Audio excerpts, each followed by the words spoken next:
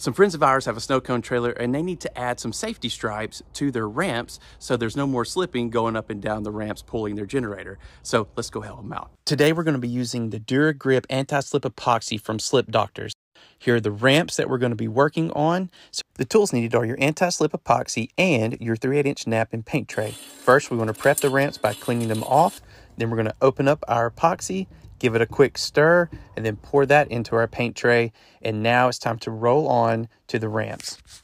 We want to make sure that we're applying the coat evenly and applying just a little bit of pressure on the roller itself. One of my favorite things about SlipDoctors anti-slip epoxy is that a little goes a long way, so you don't have to use as much. We've got our first coat of Dura Grip anti-slip epoxy, the yellow stripe. We have our first coat on.